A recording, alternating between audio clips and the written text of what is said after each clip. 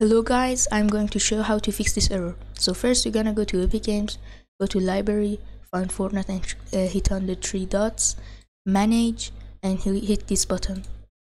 Then go to Fortnite game, content, and packs. Here make sure you set the size to higher to lower, and you're gonna go down till you find global UCAS.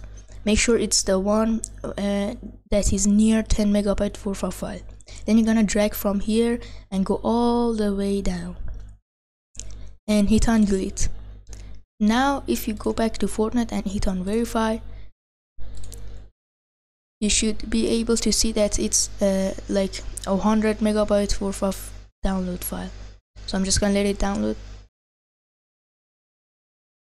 Now that it's done, if we go and launch Fortnite, there shouldn't be any problems and we could enter the game easily.